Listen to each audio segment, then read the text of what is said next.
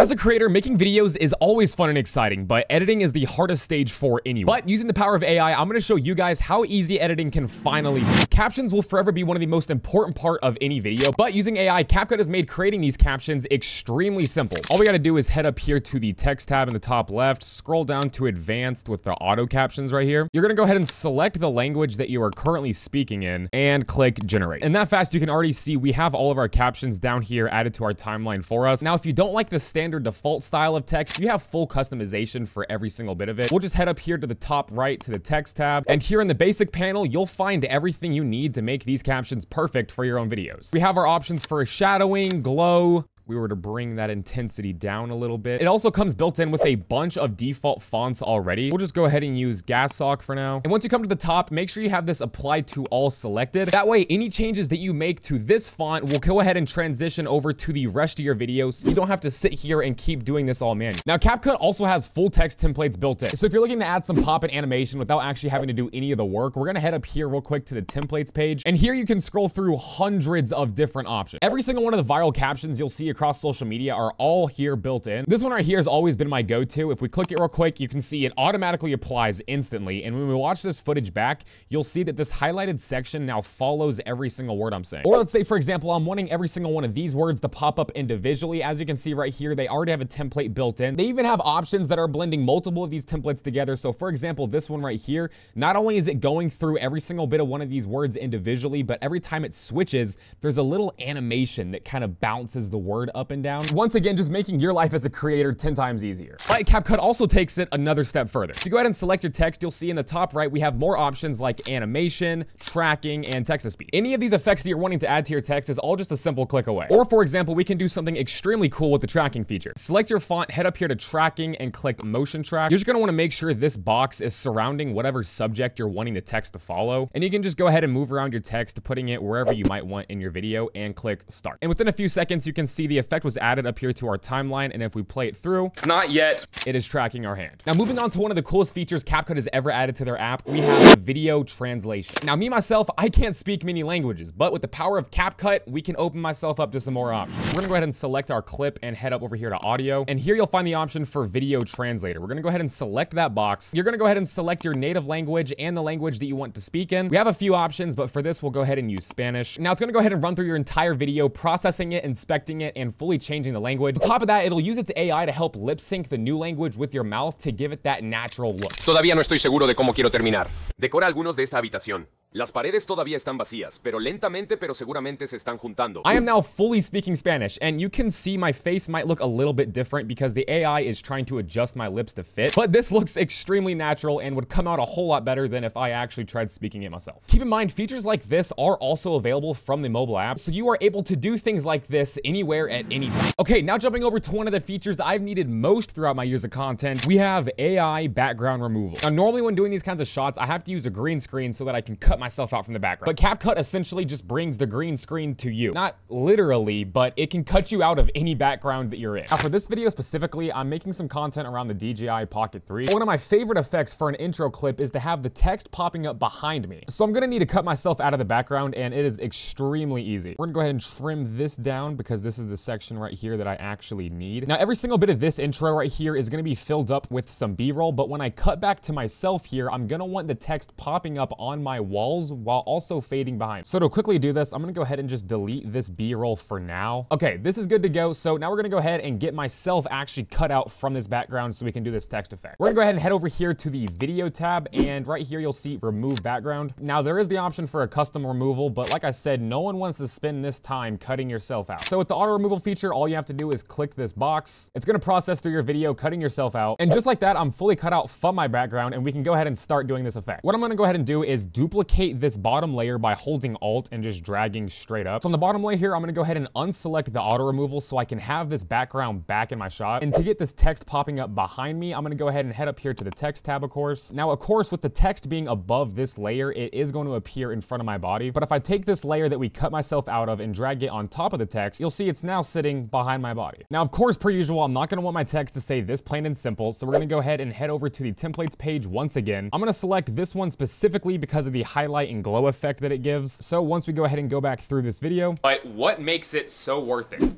It is fully standing behind me. Now let's just say, of course, you're wanting to actually add yourself onto another background. All you would need to do is drag in one of your background shots that you're gonna want, and we're gonna go ahead and remove this bottom layer right here and drag in this backdrop. Of course, this obviously isn't right, so in the basic tab, we're gonna go ahead and rotate this 90 degrees and slightly enlarge it to fill up my body. And just like that, you are completely done. It's genuinely this simple. Now that we've officially gone through a bunch of my favorite features featuring CapCut's AI, I'm gonna show you guys how I edit every single bit of my own personal content using CapCut PC. I also have a bunch of tips and tricks to share with you guys that I personally use that'll also save you guys hours of time when editing your own content. Okay, hopping back into CapCut PC, the first thing I'm gonna go ahead and do is add some folders. When you're working with a bunch of files, the best thing to do is stay organized. That way you're not getting lost throughout your entire edit. So up here in the media tab, just right click on any empty space right here and click new folder. And we're gonna go ahead and rename this folder to A-roll because, well, that's where all my A-roll's going. I'm gonna create another folder for all of my B-roll, and finally a third folder for all of my sound effects. Now, one thing I would highly recommend is getting used to keyboard shortcuts, specifically the shortcuts for splitting, deleting left, and deleting right. Now, I've also customized my own to make it easier for me. If you wanna do that for yourself, you can just head up here to the top right in the shortcuts tab. Here you'll find every single shortcut CapCut already has added, and if you want to, you have the option to customize them for yourself. Now, of course, the only thing we're actually needing is this little section right here, so we're gonna go ahead and fully delete the left side of this clip by clicking Q on my personal keyboard. Same thing with the other side. If I drag my cursor down here to the end of the clip, and on my keyboard, I'll click W, it goes ahead and isolates everything for you. And once again, per usual, this clip is way longer than I actually need it to be. You can go ahead and shorten your clip directly from your media pool so that when you drag it down here, you don't have all that extra footage. But once again, I have a little bit extra here at the very end, and I'm not gonna need any of this footage, so I'll go ahead and delete right, and we're good to go. Now, as we slowly start building this timeline, we're gonna have to start zooming in and zooming out a lot. So once again, the keyboard shortcuts are gonna be your best friend. I have my zoom out set to Shift S and my zoom in set to Shift W. This just makes it easy for you to organize your timeline without having to constantly move your cursor over here to zoom in and out manually. Now, of course, like anybody, when I'm recording videos, I stutter a lot, and having to go through this footage and figure out which lines are correct versus which ones aren't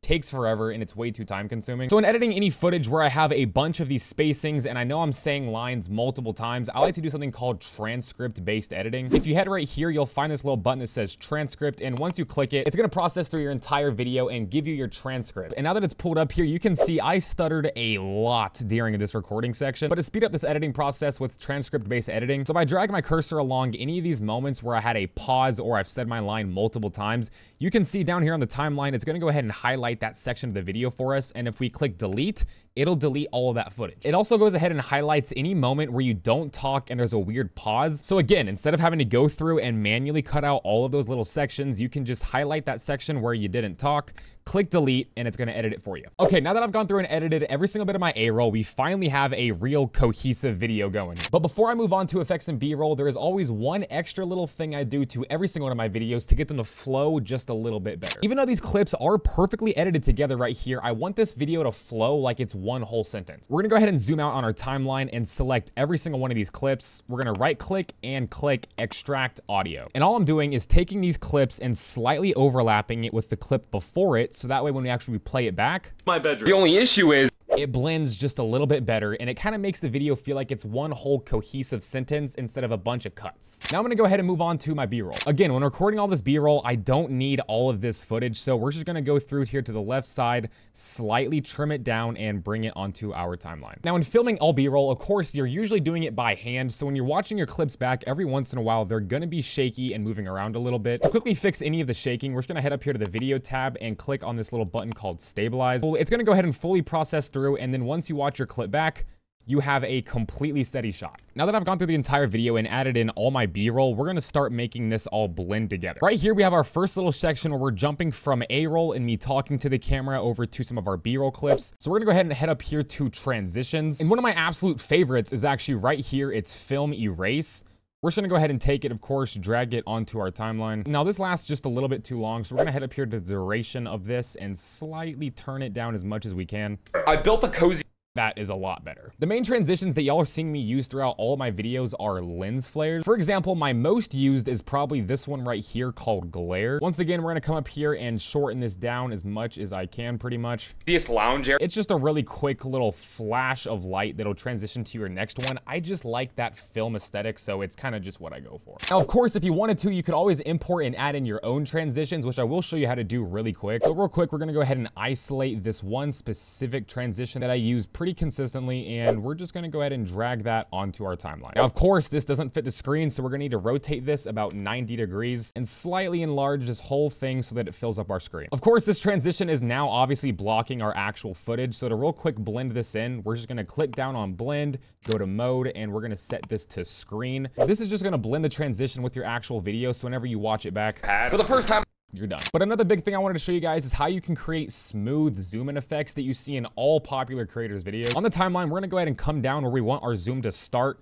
Head over here to scale, and we're gonna click this button right here to add a keyframe. Then just go forward a little bit to where you want your zoom to end, and we're gonna slightly create that zoom and then add our another keyframe. Now this, of course, will add this zoom effect for us, but we wanna make it that buttery, crisp move that just kind of hits that dopamine receptor. So what we're gonna do is right click on our keyframe, click on show variable speed animations, and right here you'll see a little button says free curve. We're gonna click that, and that'll create this little curve with our keyframe. Now I like to take this little dot and drag it as far left as I physically can while still keeping it straight. What this essentially does is speed up the beginning of our zoom and then slowly ease into it, creating kind of a more natural look, which looks so crisp. And of course, the most important part for any video you're gonna make is gonna be your audio design. Things I would recommend are things like whooshes, risers. I'm a really big fan of the little camera ticking effects, especially during these little transitions right here. A sound effect kind of like this just fits in perfectly, and it sounds so crisp. And this is exactly how I've edited every single one of my videos over the last 2 years, which has gained me millions of views. Now, using all the tips, tricks, and effects that I've shown you in this video, editing will never be so simple for you. There really is no point in spending a bunch of money from multiple softwares when CapCut has it all built into one PC, which of course allows all of us as creators to spend less time editing and more time creating. Thank you so much again to CapCut for sponsoring this video. The link to try out CapCut will be down below in the description, along with all my other socials if you want to stay updated with what I'm doing. I love you guys so much. There is more videos to come, I promise. And like always, see you guys in the next one.